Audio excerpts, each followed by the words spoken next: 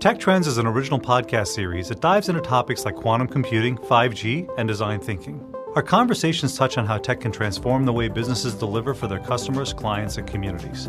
For more information, visit jpmorgan.com/technology. This is MIT Technology Review.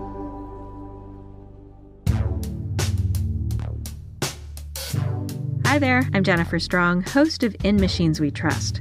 Defining what is or isn't artificial intelligence can be a little tough, so much so that even the experts get it wrong sometimes. That's why Tech Review's senior AI editor Karen Hao created a flowchart to explain it. And together we turned it into this next episode. It's silly, it's fun, and we hope it helps.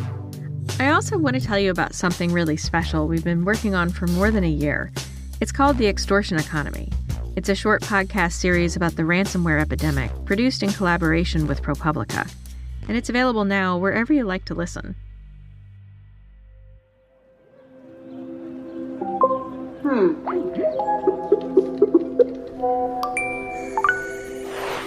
Let's go.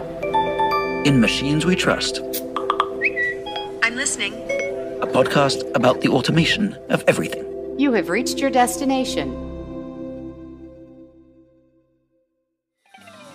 Ladies and gentlemen, welcome to This is AI.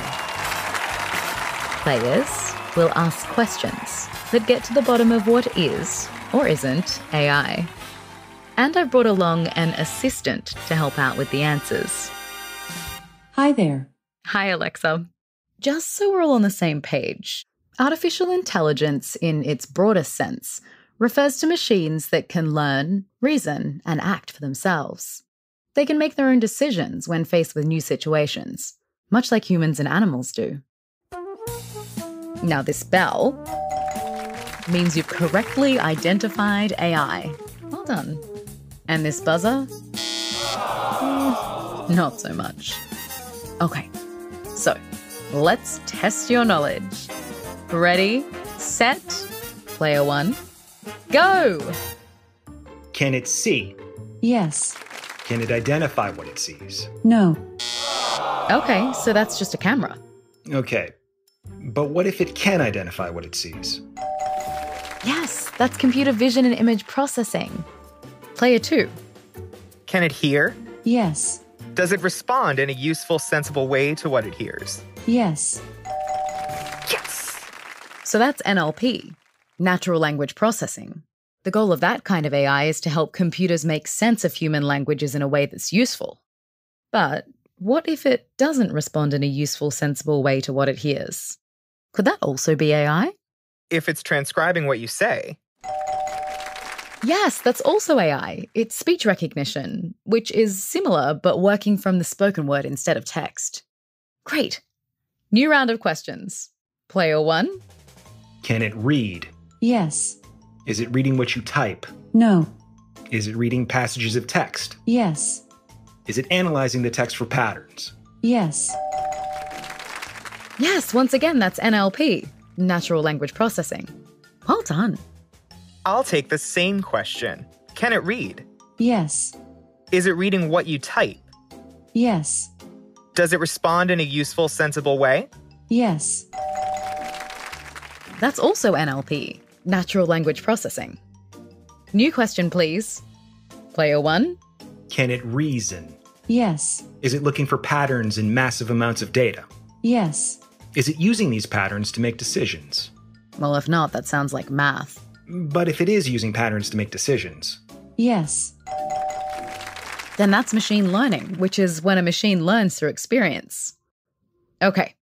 Final round. Can it move? Yes. By itself, without help? Yes. Does it move based on what it sees and hears? Yes.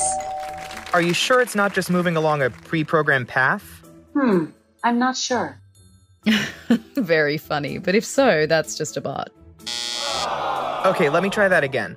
Is it moving along a pre-programmed path? No. Okay, so that's a smart robot, meaning it's using AI to make some of its own decisions. Great. You've completed the game. Thanks for playing. We'll be right back after this. Tech Trends is an original podcast series that dives into topics like quantum computing, 5G, and design thinking. Our conversations touch on how tech can transform the way businesses deliver for their customers, clients, and communities. The real power of design thinking from a business perspective is really getting to know your clients, understanding what their needs are, and finding the right problem to solve for your clients. Employees really like to give back in their day job. And this isn't just the most junior employees or your millennial generation, it's everybody. For more information, visit jpmorgan.com/technology.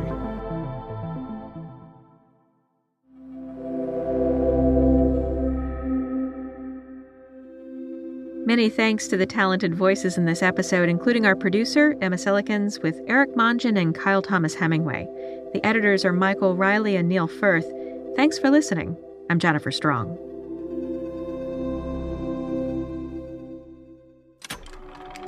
This is MIT Technology Review.